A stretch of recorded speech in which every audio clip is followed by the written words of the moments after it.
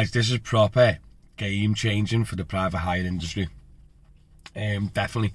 So as you know, High Court ruling, Uber had to make changes, and it kind of has affected the private hire industry.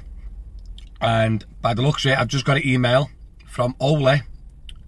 It's a very rare company the way sometimes you get work from them. We do in Liverpool. But the interesting thing is I got an email off Ola, and this is what it says. We are writing to give you notice of some changes that you'll see on your Ola driver app from Monday.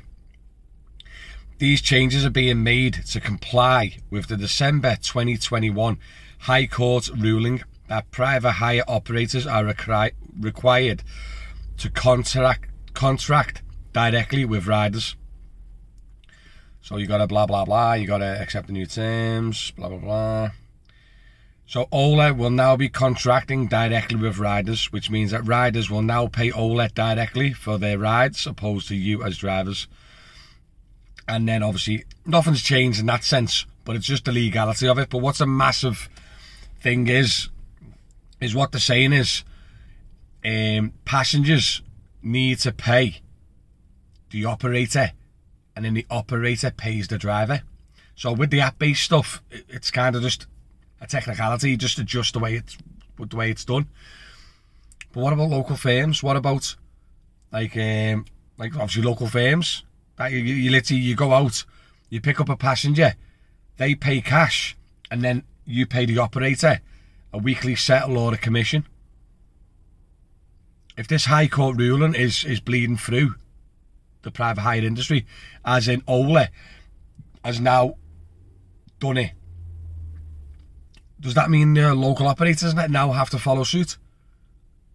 Obviously, I think Acnes and taxis are different. They're like their own operator, aren't they, the way it is through the council. But private hire, I don't know. Is this going to be how they do it? How would a local firm take a payment off a passenger and then pay the driver? If it's cash, it won't be possible, will it? I can't even think. The only way the local firm's going to do it, if they have to do it, is they're going to have to go app-based as well. So as an example, I know Alpha's got a great app and a great system, but the issue is a lot of Alpha's work is still cash. The old ladies, the pensioners going to the food shop and all that, they still all cash. So it'll be a very interesting. I don't know if this ruling has got a time frame or something like that. I don't know. I'm not very up on the legal stuff. So if anyone in the comments know anything different, I'd love to hear, because I love it, obviously learning new information and stuff like that. But that's very interesting, the fact that Ola weren't even in the court. The court high ruling was between Uber and the other guys. So the fact that Ola's come out and said this now, it must mean something, mustn't it? It must mean that the private hire game has to be changed. Now, I don't know what it means. Don't know what it means for local firms, guys. Any ideas? Let me know in the comment, kids. Let me know, because it's very, very interesting, and has threw a big spanner in the works, hasn't it, that High Court ruling.